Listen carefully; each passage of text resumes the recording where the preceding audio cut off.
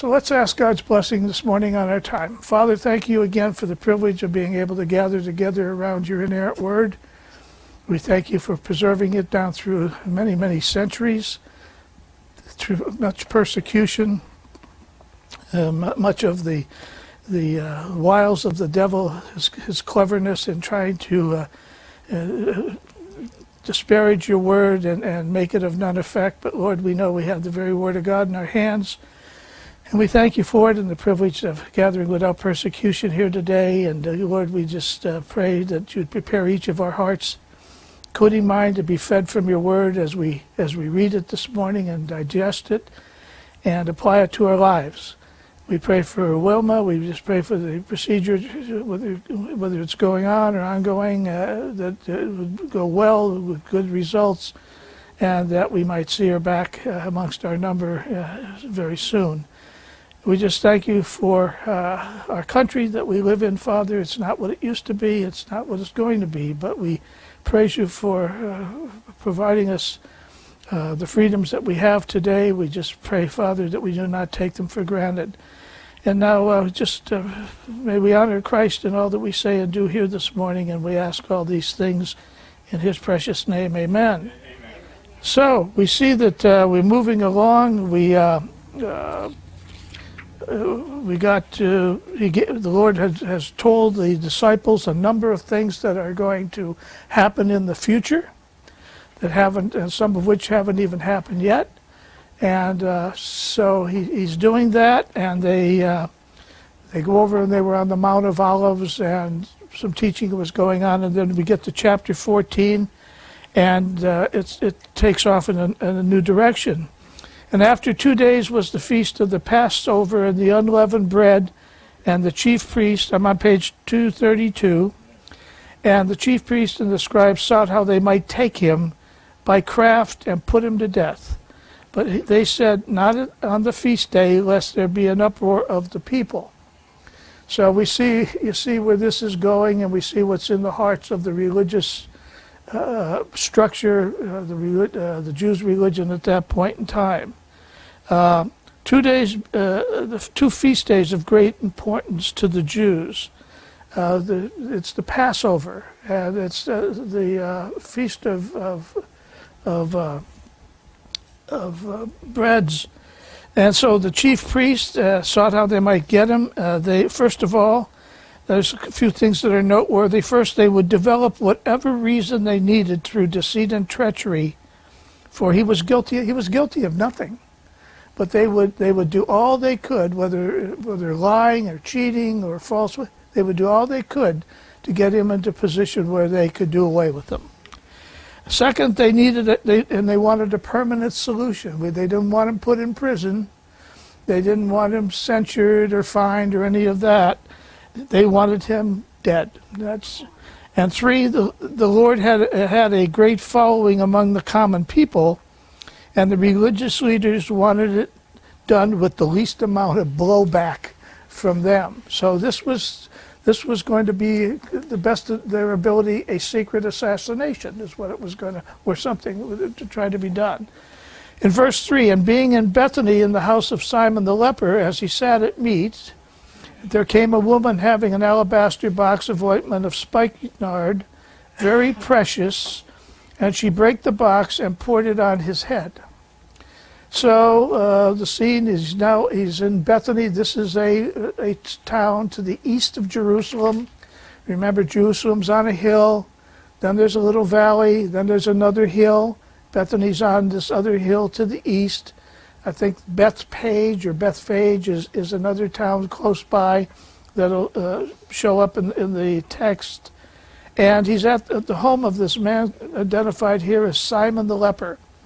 I don't find in Scripture any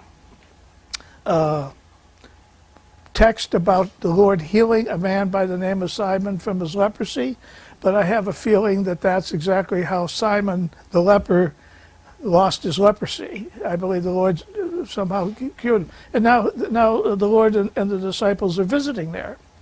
But he's identified as Simon the leper. I mean, so I don't think his friends called him that. And as they sat at meat, meat in this text means at food. I mean, they're sitting down to some kind of a meal. It's not necessarily steak or ham or anything like that. It's food in general. This also is the town where Lazarus and his sisters Mary and Martha live. So we know about the story of Lazarus being raised from the dead after he'd been dead a number of days. We know about that. And so Lazarus and Mary and Martha all live, they may have been neighbors. I mean, I don't think these cities were of huge size, but they may have been neighbors, maybe not. And there came a woman having an alabaster box. The word is from the Greek, alabastron, of ointment of spikenard, very precious. And she brake the box and poured it on his head. So, I mean, I don't think she just doused him with it, but I think, gently poured it on the Lord's head. Remember, the Jews, we need to think of how this gathering of food is going on here. They weren't sitting at some big round table with chairs, armchairs and stuff. They were sitting on the floor. And they would have their legs, they would be sitting in such a way as their feet would be pointing away from the table. You wouldn't want all those feet sticking out there with the food. So you sit down like that in a circle, and you got kind of on the sideways with the feet out the back. So they're sitting like that at food. Now in John's account, we have a name here, and there came a woman, John says, then took Mary a pound of ointment of spikenard, very costly, and anointed the feet of Jesus, and wiped his feet with her hair, and the house was filled with the odors of the ointment. I believe this is the same event. I can't be 100% sure, but I believe this is the same event. So we see that the woman's name is Mary. Alabaster, according to, now this alabaster box according to Webster, is a compact, fine-textured, usually white and translucent gypsum, often carved into vases and ornaments, a hard, compact calcite or agonite that is translucent and sometimes banded. So it was kind of a stone type of thing. I guess they either ground out the inside and made it to be some kind of a container. I don't think it was glass that they blew or anything. The text says she brake it and poured it. So the idea is, the word for break does have the idea of shattering, but I don't think she would have shattered the thing. It would, it'd be all over and so I think the idea here is, but if the container would, shattered, it could hardly be used to pour anything. These containers were sealed, though, to preserve the contents, and perhaps the seals were break to get the ointment out. So maybe the thing had a neck on it, where you break the top off. I mean, wine bottles and things like that, where I did that sometimes. You see people break the neck of the wine bottle off. And so, verse 4. So she does that. So this ointment is kind of all over the Lord. It's on his head and very easily getting down to his feet. And maybe she didn't pour it all. So. Verse 4, and there were some that had indignation within themselves and said, why was this waste of ointment made? For it might have been sold for more than 300 pence and have been given to the poor. And they murmured against her. So there was, so here we see now the question is, and there were some that had indignation. Maybe not all, but some. So how many people are we talking about that were unhappy with what she did? In some cases, even uninvited guests were witnesses at a meal. I mean, these homes in those days were, they didn't have these fancy doors. Sometimes the people would be in eating. There'd be people standing around outside talking to them through the door. Or, we see in different scriptures that was the case. There was people sitting, and there's religious leaders standing by questioning the Lord. Why are you doing this? So. It was not a totally isolated event, and so in any case, there was one objector. However, we don't know how many murmured, but we do that in one case. We do know the name of one. In John chapter 12, verses 4 through 6, then says one of his disciples, Oh, guess who? Judas Iscariot, Simon's son, which should betray him. Why was not this ointment sold for 300 pence and given to the poor? This he said, not that he cared for the poor, but because he was a thief, and had the bag and bore that which was therein. Now, if a pence and a penny have the same meaning, in our parable of the vineyard owner who sought men all day to work in the field and paid a penny, which was a day's wage. Remember, at the end of the day, he paid everybody, whether they worked all day or just for an hour, he paid them 1 penny, which was a day's wage. The 300 pence then, if the money is the same, then the 300 pence would be a year's wages. So that ointment was expensive, really expensive ointment. And that's why Judas was so, oh, if I could only get my hands on that ointment, you know. And I wonder if he saw the bottle, you know, and knew what it was, and saw it about to be, you know, you know. But he was the money man for him anyway. He was the money man for them, yes. But you know, when they distributed the money to the poor, they didn't get receipts. You know, there was no balance. There was no balance book, you know, being kept here. So we do not need to always give, you know. So that was an expensive gift. So we just a few chapters or chapters back, we talked about the woman that only had 2 pence. Or no, there was 2 mites, weren't even a pen, and she dropped them in, and the Lord pointed out the importance of her and the beauty of her giving. And now we have somebody using something very, very expensive, perhaps the most expensive thing in the house. And they murmured against her. And I believe this was Mary's best ointment. And they murmured against her. Not just Judas, but some, maybe all of them, of the disciples. Isn't it interesting that Judas would be made treasurer of this little group, and that he would be above suspicion until he reveals himself as the betrayer and leaves the company forever. The disciples had no clue that Judas was a thief. I mean, they had no clue to that. In being the treasurer, they may have thought that the Lord had special trust in him. The Lord called him a devil. The Lord knew exactly who he was, but the disciples were clueless with regard to it. So when Judas took issue, so it would not be uncommon for the rest of the people to join in, money-wise, because they were not rich by any means, materially. Verse 8, and Jesus said, let her alone. Why trouble ye her? She had brought a good work on me. So the Lord now, sometimes we don't fully understand an action. You know, sometimes we see something or we hear something, but we may not have heard or seen it all, or we just don't necessarily fully understand it. That's the best time to keep our mouth shut, if we don't fully understand something. This is a strong rebuke by the Lord here. You know, I suggest his tone was, leave her alone.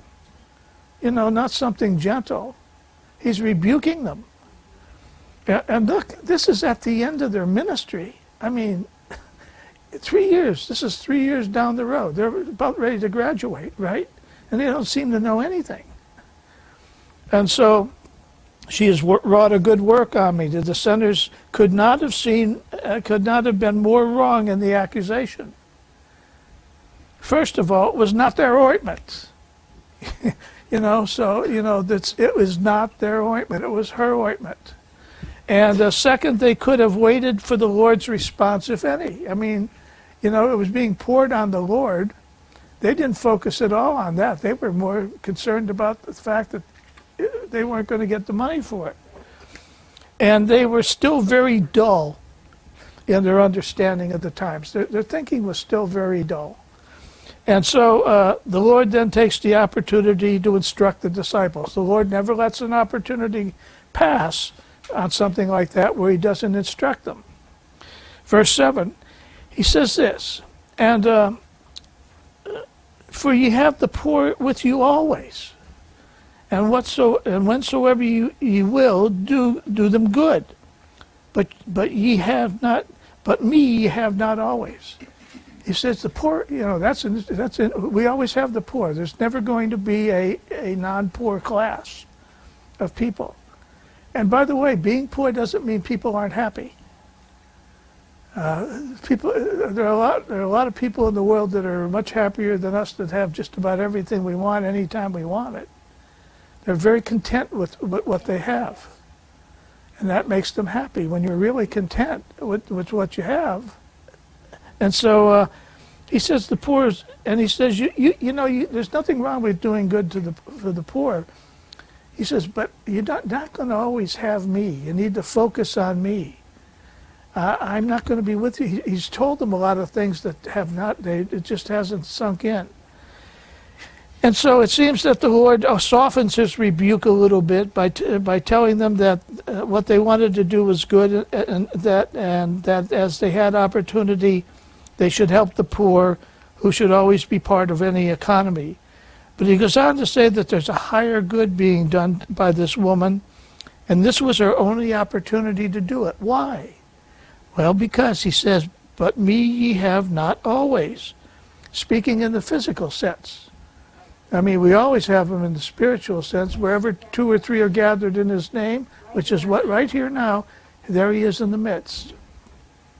And he said, in the spirit, because in just a few days the Lord would go to Calvary, the cross. But in the more important spiritual sense, and in the eternity to come, Hebrews 13:5b tells us this: for he had said, I will never leave thee nor forsake thee. So he's for the true believer, he never is, he's always there for him. In Matthew 28:20, teaching them to observe all things whatsoever I have commanded you, and lo, I am with you always, even unto the end of the world. Amen. So in one scripture right here, he's telling them, I'm not going to be with you for very long.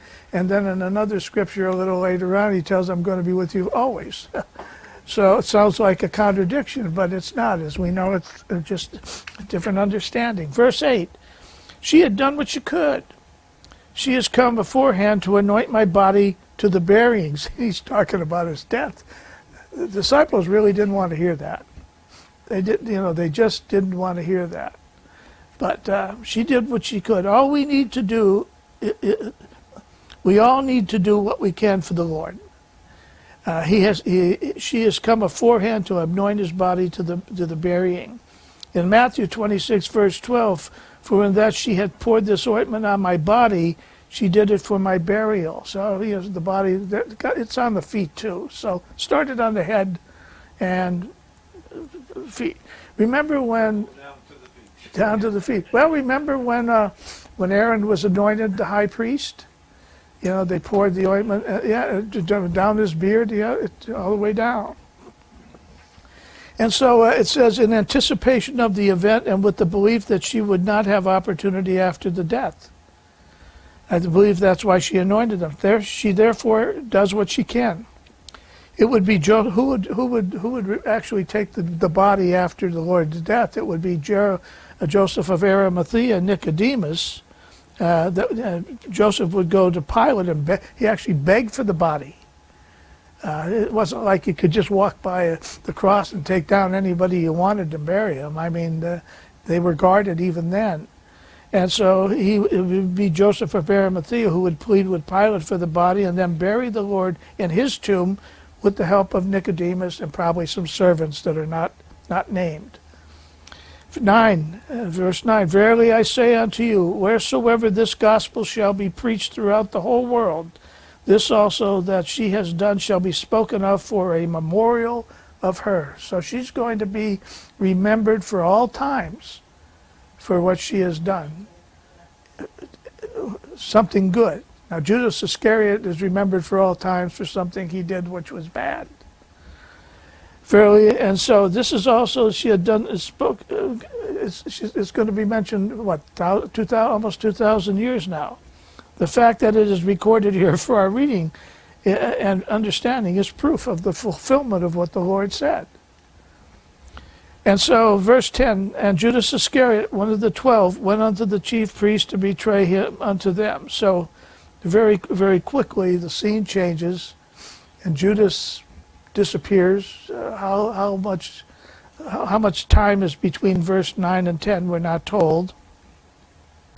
Judas had been rebuked by the Lord publicly. Public sin requires public rebuke. Sometimes people do outrageous things in public, and then behind closed doors somebody says, "Shame on you." Well, you can take a lot of shame on yous behind closed doors, but in public, it hurts. And so it was a public rebuke for for something. And of course, the Lord knew, Daisy, if you don't get down. She's making up for lost time. Last week she was good. And so Judas, having been rebuked along with those who supported his objection, and it may have been the fuse that lit the fire of betrayal. I mean, that may have been the last straw for Judas. He had it in his heart to do it. Now, being publicly shamed or rebuked, he takes off. Here, it's an interesting point for me that he was one of the 12 disciples for a long period of time. Yeah. Somebody had to be chosen to betray the Lord. Yeah. And he was chosen. Was he always bad, or was he good? And he just happened to draw the wrong straw. He was devil possessed. Remember, the Lord said. Yeah, the Lord says, and I don't know, scripture we had about. Maybe that was after he was chosen to be the one to betray him. No, the Lord says, "You have now chosen me; I have chosen you, and one of you is a devil."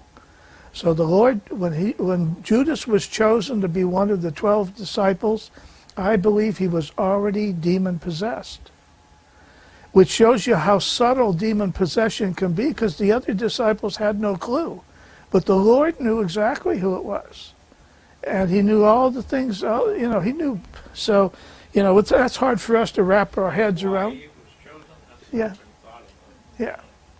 And so, was he demon possessed before? I don't know. When as a child, I don't know.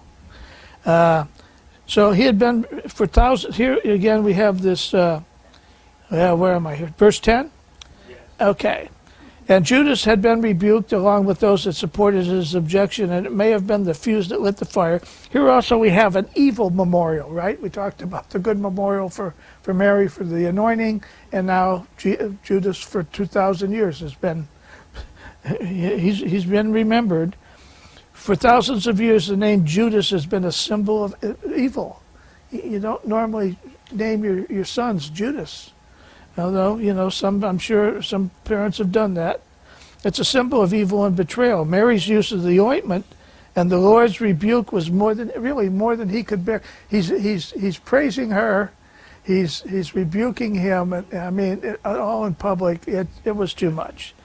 In John chapter 12, verses 4 and 5, then said one of his disciples, Judas Iscariot, Simon's son, which should betray him, why was not this ointment sold for 300 pence and given to the poor? So it's just, again, he's speaking up. He's really mad about that money. And 1 Timothy 6:10, for the love of money is the root of all evil. Judas loved money. He loved money. And so, verse 11, and when they heard it, they were glad and promised to give him money.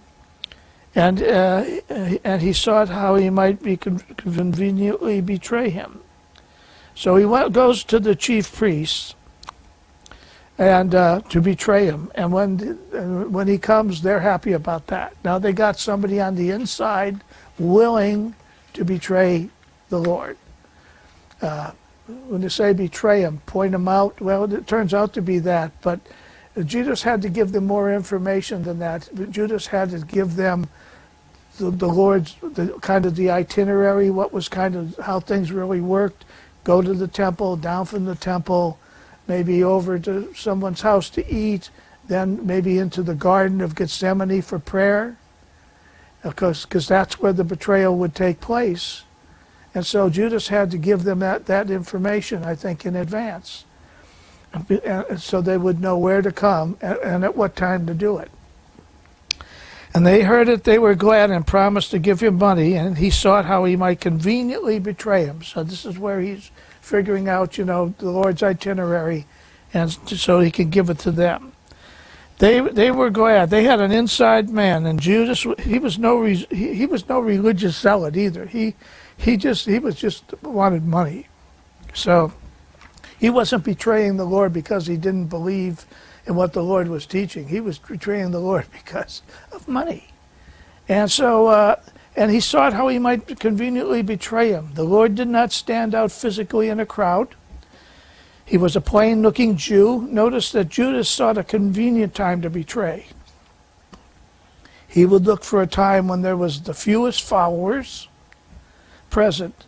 Being night would also cloak the betrayal. People just love to do evil at nighttime. And then we have verses 12 through 16. So we know that the plot has been set, and now the scene changes again.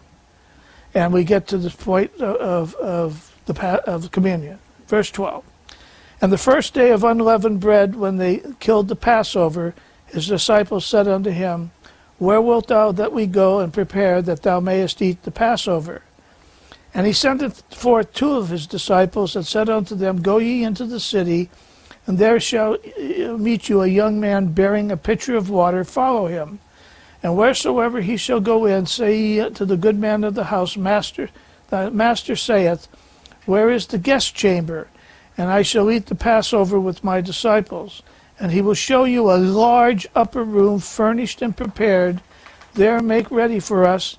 And his disciples went forth and came into the city, and found it as he had said unto them, and they made ready the Passover.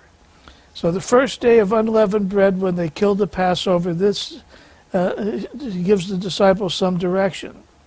So now we go back to Exodus, where the Passover is instituted. It's part of the Jews coming out of Egypt by the Lord. And you shall take a bunch of hyssop, Exodus, and dip it in the blood that is in the basin, and strike the lentils and the 2 side posts with the blood that is in the basin. And none of you shall go out of the door of this house until morning. For the Lord will pass through to smite the Egyptians, and when he seeth the blood upon the lintel and on the 2 side posts, the Lord will pass over the door, and will not suffer the destroyer to come into your houses to smite you. And so, the application of the blood to the doors of the home kept the people safe from the destroying angel that would pass through the land of Egypt and kill the firstborn of not only of the people, but of the animals as well. And so that's the picture. And of course, we talk about the Lamb of God who was shed for the atonement of our sins, the Lord Jesus Christ. And you have to apply the blood, not by sprinkling it on you, but by receiving him and his shed blood as full payment for our sin. Nothing added, nothing taken away. And so he sends forth 2 of his disciples and to meet a fellow bearing a pitcher of water. So I suspect there were not a lot of people walking around. I think they buried the water on their heads oftentimes. They carried those things. I've seen some pictures of people put stuff up on their heads. I mean, we're talking heavy weight. Yes. I mean, really heavy weight. I mean, bales of stuff. And they just walk along with the hand up and, greeting people along the way. And so let's see, where am I? Okay. And so he tells them to go and follow the man to the guest chamber, where you shall eat the Passover with my disciples, and he will show you a large upper room. Now, I marked that large upper room because there are 8 of us in this room. So we had 4 more people. If Wilma was here and Gary was here, that'd be 10. And we're not sitting. We could sit in the middle of this. We could get a dozen people sitting in the middle. Very easily get a double people. I think the room that's being spoken of here is much larger than this room. Yeah. Well, yeah, but I mean, you could. I think we could. If there was no furniture here, I mean, you take all the furniture out, and I think you got plenty of room to do that. So. It says he's asking for a large upper room, and the word large is there for a reason. I think more people ate the Passover with the Lord than just the 12. Daisy, go lay down. You're going in your kennel.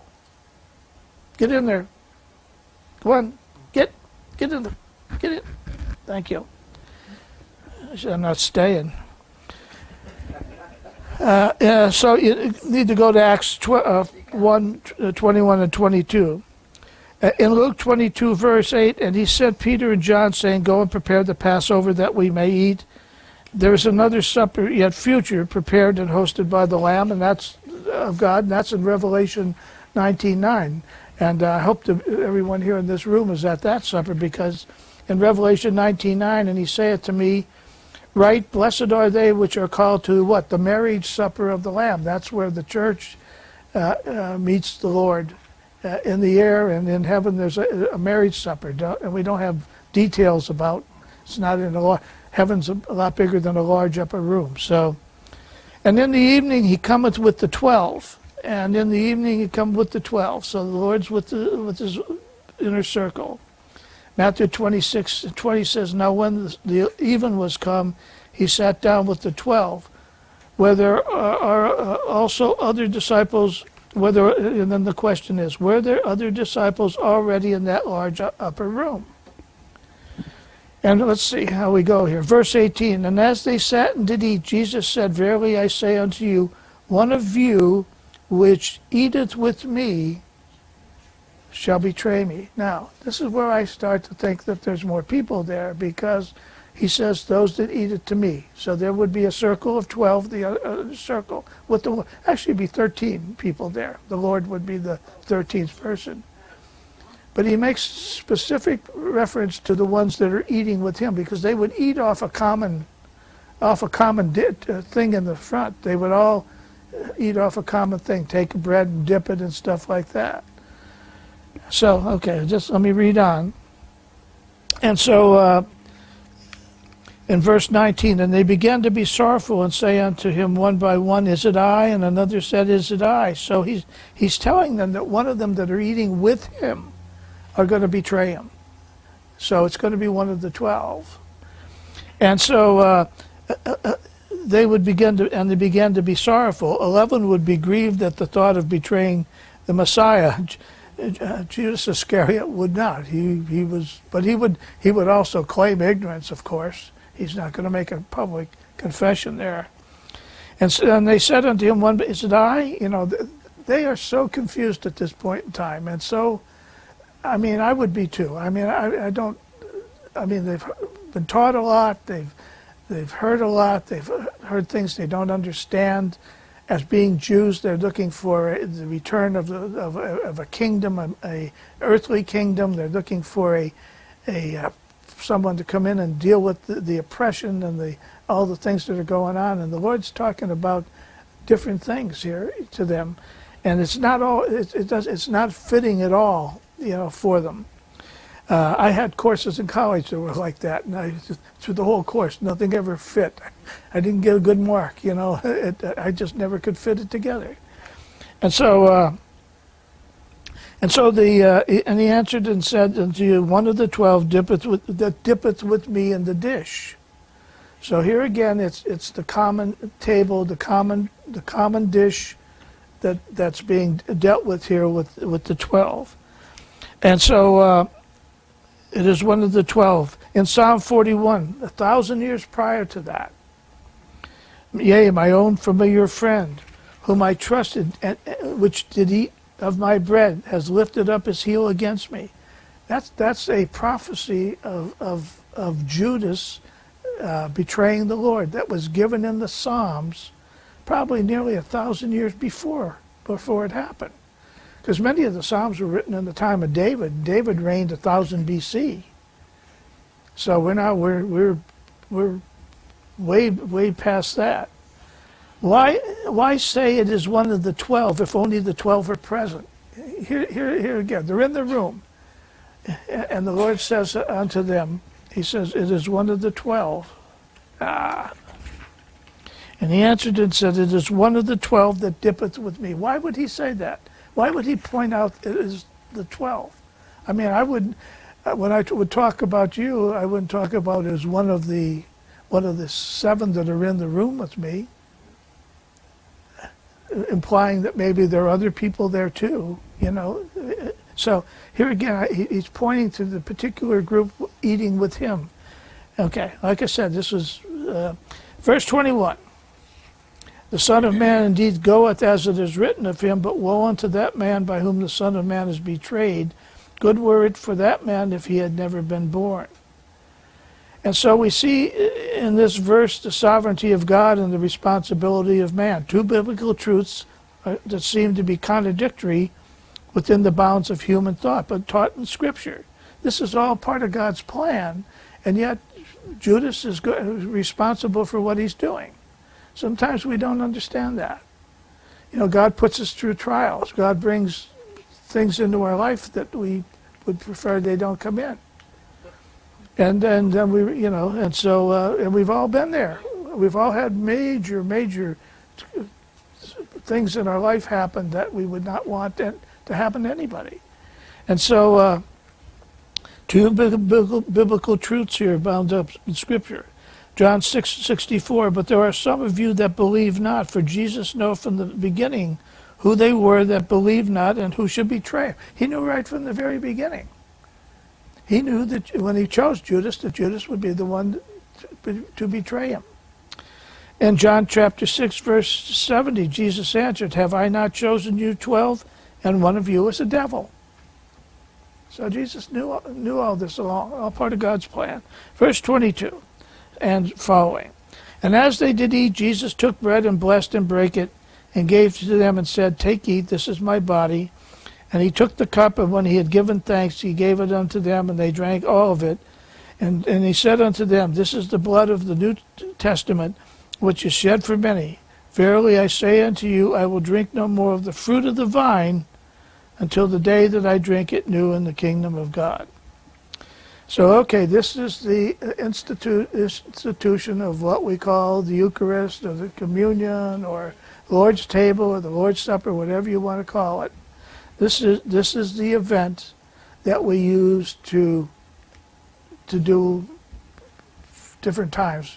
Some people do it some churches do it every day, some do it every week, some do it once a year, some do it once a month. Our church does it once a month. After the evening service on a Sunday, on a given Sunday. Now, what I gave you, I don't know what good time, I gave you this little handout just to go through. And what I did was I went through and I looked in the Bible for all the verses that had the word eat and blood in them. Okay. So the very first verse comes in Genesis. But the flesh with the life thereof, which is the blood thereof, shall ye what? Not eat. For Exodus, and they shall take of the blood and strike it on the two posts and on the upper door wherein of the houses wherein they shall eat it. So that's just the blood on the door, but then they're the eating is talking about the lamb inside. It would be a perpetual statute for your generations through all your dwellings, that ye eat neither fat nor blood. Leviticus 7:26, moreover you shall eat no manner of blood. Therefore I said unto the children of Israel, no soul of you shall eat blood, neither shall any stranger that sojourned among you eat blood. For it is the life of the flesh, the blood is for the life thereof. Therefore I said unto the children of Israel, ye shall eat the blood of no manner of flesh, for the life of all flesh is the blood whereof whosoever eateth shall be cut off. Leviticus, ye shall not eat anything with blood. Okay, I'm not going to read all through. You get the point? Now there's a couple of things in here. It talks about the fowls of the air eating the blood of the dead bodies on a field of thing. Whose scripture? Where did these scriptures come from? Holy men of God penned them as they were moved by what? The Holy Spirit. The Holy Spirit of Christ. You know, in a sense, Christ wrote this. So he's not going to contradict himself. He is not going to contradict himself. And so he goes on, and they're eating the meal. They've got wine or grape juice, however you want to do it. They've got the fruit. It's identified as the fruit of the vine. When you squeeze a grape, you get grape juice. When you let the grape juice sit around for a fair amount of time, you're going to get fermentation. You're going to get some alcohol in it. Okay. You know, you want to have a glass of wine, have a glass of wine. That's your business. You know. At our church, we use grape juice. We don't use wine. We don't use fermented. We don't use anything fermented. The Jews don't eat blood, but the English they have blood pudding. I mean, so people have totally lost what the Lord has commanded here with regard to eating blood. I don't like my meat rare. I like my meat well done. You know, so.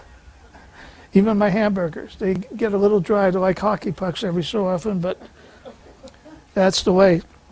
So I'm just reading it, you know, for you to show you where we're going here. I will drink no more of the fruit of the vine until that day when I drink it anew in the kingdom of God. Then in Luke's account, 22, verse 15 to 20, and he will say unto them, with desire I have desired to eat the Passover with you before I suffer. For I say unto you, I will not any more eat thereof until it be fulfilled in the kingdom of God. And he took the cup and gave thanks and said, take this and divide it among yourselves. For I say unto you, I will not drink of the fruit of the vine until the kingdom of God shall come. And he took bread and gave thanks and brake it and said unto them, this is my body which is given for you. Do this in remembrance of me. Likewise also the cup after the supper. This cup is the New Testament in my blood, which is shed for you. In Matthew 26, verse 26 to 29, and as they were eating, Jesus took bread and blessed it and brake it, and gave it to his disciples and said, take, eat, this is my body. And he took the cup and gave thanks and gave it unto them, saying, drink ye all of it, for this is my blood of the New Testament, which is shed for many for the remission of sins. But I say unto you, I will not drink henceforth of this fruit of the vine. He, talking about drinking the same thing that they were drinking. He says here, for I will not drink henceforth of this fruit of the vine until that day when I drink it with you in my Father's kingdom. So there's, you know, I don't understand. You know, we have so little understanding of what heaven is like. You know, is there going to be floors and walls and trees and, you know, I don't know. And so we just know it's going to be great. And so, okay, so I get down. So a foundation for understanding these verses lies in Genesis 4, but with the flesh, but flesh with the life thereof, which is the blood thereof, shall ye not eat. So that's the first place where the Lord's guidance is: you don't eat the blood. You do not eat the blood. Then you get to John. We go to John chapter 6, verses 23 through 63. Now I'm not going to read 40 verses here, but I've put some ellipsis dots in there for part of the scriptures that I thought we could not lose the meaning thereof, but you just not read, so you can go back and read with your Bible the whole thing. Howbeit there came other boats. Okay, so he's now going somewhere, and the Lord is coming ashore, and there's some other boats come from Tiberias to a place where they did eat bread. Now this is not a communion. This is not a memorial type setting. And after the Lord had given thanks, when the people therefore saw Jesus was not there, neither his disciples, they took also shipping and came to Capernaum, seeking for Jesus. And when they had found him on the other side of the sea, they said unto him, and I was talking to him, then said they unto him, what shall we do that we might work the works of God? And Jesus answered and said unto them, this is the work of God, that ye believe on him who he had sent me. They said therefore unto him, what sign showest thou then that we may see and believe thee? And what dost thou work?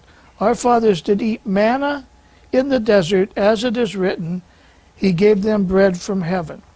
Okay, so this is a situation where the Lord has come ashore. He's at a place, the people have gathered around, and now there are religious people, Jews, that are asking him what they may do. It says, what shall we do that we might work the works of God? Their mindset is, I've got to do, what do you want me to do? Do you want me to dig a ditch? Do you want me to break a rock? Do you want me to paint a picture? You know, tell me what you want to do. And he tells them, it's not about that kind of doing. It's about faith. It's about believing. And he said, what? And they wanted a sign. He tells them, it says here, this is the work of God, that ye believe on him who he had sent. That's, I should have underlined it so you know, but it's there towards the bottom third in that text there. He's telling them, believe. I don't want you to do stuff. I want you to believe. Okay? And then they're not they're not satisfied. So what did they ask for him? Then they said, therefore, unto him, what sign showest us that? They wanted us to do something, you know, do a backflip, or you know, turn, you know, do something that's exciting here. They always wanted to see something physical. And so what sign? And so. Then they said, therefore unto him, what sign show us then, that we may see and believe what thou doest the work? Then they said to this, our fathers did eat manna in the desert, as it is written, he gave them bread for equal. That was a sign for them, the manna in the morning. Every morning, the little white things out on the grass. It was physical. Everything about the Jew was material. Their focus, their desire was the land. It was all material. Their religious practices was bringing an animal to a sacrifice, to give something, or to do something. It was all their focus was material. Their blessing was material. What are the Jews waiting for now? They're waiting to get back into the land.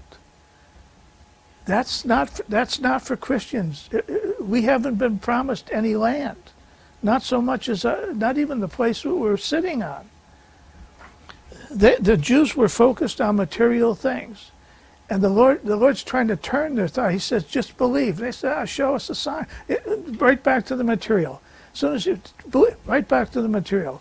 And so now they give an example of material. Look, Moses gave us manna. Well, Moses didn't give it. Moses had no ability to create anything like that. Okay, so then Jesus said unto him, verily, verily, I say unto you, Moses gave you not that bread from heaven. Don't get, they... And so he says, Moses didn't give you that bread. But my Father giveth you the true bread from heaven. He doesn't complete, he says, Moses didn't give it to you, implying that God did. But he said, but my Father giveth you the true bread from heaven. I got a different bread for you. And it's spiritual bread. It's not physical bread. He's trying to turn, it's spiritual bread. It's not physical bread. For the bread of God is he which cometh down from heaven and giveth life unto the world. The Lord Jesus Christ said, I am the bread of life. And we're not going to slice them up and eat them like a loaf of rye bread. But the Jews had that mentality. And then said they unto him, Lord, okay, so they want the bread, okay? He says, and you just know for the Jews, they're thinking, the bread. He's going to give, not going to give us the manna. He's going to give us something maybe a little tastier. Maybe something that, so they're waiting to see that. Then they said unto him, Lord, evermore give us this bread. So they asked for the bread. Well, they're going to get it. Let's see if they like it. And Jesus said unto them, I am the bread of life. He that cometh to me shall never hunger, and he that believeth on me shall never thirst. When you trust the Lord Jesus Christ as your personal Savior, I don't want to be, you get the whole loaf. You know, you don't get a slice, you get, what do you get when you trust the Lord as your Savior? You get the indwelling Holy Spirit, the Comforter, the Spirit of Christ, God indwelling in me. I don't understand how that works, but you get the whole loaf. And a fountain of living water. Isn't that what the lady at the well said? Trust in me, and you get so we got the water, and we got the bread in us, in a spiritual sense. But the Jews didn't get it. I mean, they just didn't get it. Here we go. The Jews then murmured at him because he said, "I am the bread which cometh down from heaven." They're thinking cannibalism here. I mean, and they said, "Is not this Jesus, the son of Joseph, whose father and mother we know? How is it then that he said, I came down from heaven?" Jesus therefore answered and said unto them, "Murmur not among yourselves." And then he goes on, "This is the bread which cometh down from heaven, that a man may eat thereof and not die. I am the living bread which came down from heaven. If any man eat of this bread, he shall live forever, and the bread that I will give is my flesh, which I will give for the light of the world." He had to die. He had to die for the indwelling Holy Spirit to come and indwell the believer. Remember, he telling the disciples, 8 minutes ago, he's telling the disciples later on, "I got to go away. Let not your heart be troubled." You know, he's telling them, "I got to go away, and the Comforter is going to come, but he can't come until I go." And the Comforter was the Holy Spirit, the indwelling Holy Spirit. And so, but they just didn't have it. The Jews therefore strove amongst themselves, saying, "How can this man give us his flesh to eat?" I mean, you see, they just couldn't get away from the manna and the physical bread. They couldn't make the transition. Then Jesus said unto them, "Verily, verily, I say unto you," okay, now he's really pouring on the coals here. "Except ye eat the flesh of the Son of Man and drink his blood, ye have no life in you. And whosoever eateth my flesh and drinketh my blood hath eternal life, and I will raise him up at the last day. For my flesh is meat indeed, and my blood is drink indeed. He that eateth my flesh and drinketh my blood dwelleth in me, and I in him." It's spiritual. We have all of God dwelling in us, the Holy Spirit. But you have to receive it. We're cloaked with the righteousness of Christ. "And as the living Father hath sent me, I live by the Father, so he that eateth me, even he shall live by me. This is the bread which came down from heaven, not as your fathers did eat manna." He's trying to explain to them it's not physical, "and are dead. He that eateth the bread shall live forever." We have everlasting life when you trust Christ as your personal Lord and Savior. When you receive him by faith and faith alone. Eternal life, not material life, not life on this earth, but eternal life. "These things said he in the synagogue." See, he was in the Jews' place, in the Jews' house, in the synagogue. And I mean, this was going over like a lead balloon for them. They were just...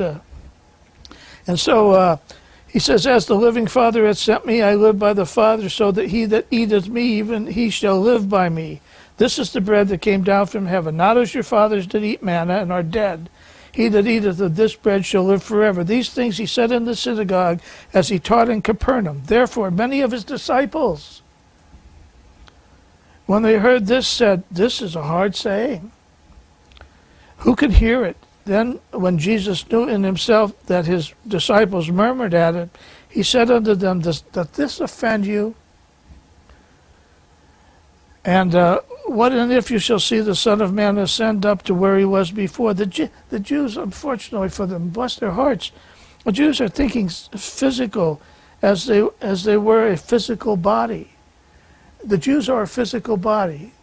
When Israel is restored in the land, it's a specific group of physical people restored in a physical place, the group of land. For the Christian, our body the body of Christ is a spiritual body. And we have a spiritual home. We're not given an ounce of land on this earth like the Jews. So it's totally different. And so it is the Spirit that quickeneth, the flesh profiteth nothing. The words that I speak unto you, they are spirit. He tells them this is spiritual, and they are life. So first of all, then I go on. First of all, we see that the Lord is the bread of life, and it is the spiritual realm that is in view here. It was unbelieving Jews that thought he was talking about being the physical bread, and that they could not understand, and thus they could not accept his teaching on the matter. Moving to the text in view, we see the parallel passage that the Lord was creating a memorial. This is why I get back to community. He's creating a memorial, something to be remembered on a regular basis. He says in Luke, do this in remembrance of me. Notice in Mark's account that the disciples drank first from the cup, and then the Lord told them that it was symbolic of his blood, going to address it again as the fruit of the vine. In 1 Corinthians chapter 11, verses 23 to 26, this is Paul teaching the Corinthians the memorial. For I have received of the Lord that which also I delivered unto you, that the Lord, the same night in which he was betrayed, took bread, and when he gave thanks, he brake it, and said unto them, take, eat, this is my body, which is broken for you. Do this in remembrance of me. In the same manner also he took the cup, and when he had supped, saying, this cup is the New Testament in my blood. This do ye as oft as ye drink it in remembrance of me. For as oft as ye eat this bread and drink this cup, ye do show forth the Lord's death till he come. And when they had sung a hymn, they went out into the Mount of Olives.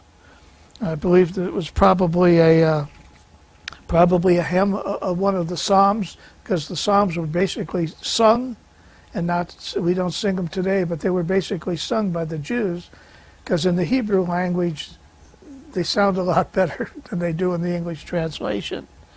And so I believe at this point the disciples didn't fully understand that the Lord's death was a planned part of his earthly ministry. They just didn't understand that. And that the spiritual kingdom he was gathering was greater than the material kingdom for David that they hoped to be restored. So, these are going to be Jewish Christians. The Jewish Christians, so, being Jewish at some point in history, future, being a Jew will be very good because they'll be in the land, they'll be protected by the Lord, they will be back in the land, all of them. They're going to live long, long lives. But it's much better to be a Christian and a Christian Jew, because then you have eternal life, not as a Jew, but as a Christian, because it's eternal life. So they have confused thinking. It's like trying to unteach something. They were Jews, and they were taught for hundreds and hundreds and hundreds of years certain things. And now, in a 3-year period, these group of disciples, not just the 12, but the other disciples that were with him, and there were at least 120 or more of them, that followed around with women and children. I don't know how all that logistics was done, but they were. It was going to take a while for them to make the transition. Remember, after Pentecost and the 40 days that the Lord was on the earth, and then the ascension, the Jews didn't go anywhere. Peter and Mark and Matthew, and not Mark, Peter and Matthew, and all the 11 disciples, they didn't go. They stayed in Jerusalem. It really wasn't until, and because Paul was out hunting them down at some point as Saul the Pharisee, and then on the road to Damascus, in Acts, when the Lord dropped Paul in his tracks and said, enough of this. You're going to be my disciple or my apostle, and you're going to go to the Gentiles. And so Paul was the one that spread the gospel to most of the Gentile nations at that point in time. And Peter was told, you're going to be an apostle to the Jews. The Jews were so much harder to convert than the pagan Gentiles. They just couldn't get the Jewishness. They couldn't get it out of them. And so anyway, that's where we are, and we made it all the way through. I hope there was something in there, some enlightenment. So, any questions? All right, let's ask God's blessing as we leave. Father, thank you again for this time in your word. Strong meat, sometimes hard to understand. But Lord, if we trust in you and lean on you for understanding and spend time in prayer, time in reading your word, you will reveal your truth to us each individually. We thank you for those that are here. Again, be with Wilma and the procedure today. Pray that goes well. We ask for a good outcome. And Lord, we hope to meet again next Wednesday, according to your will, thanking you for all things in Jesus' name. Amen.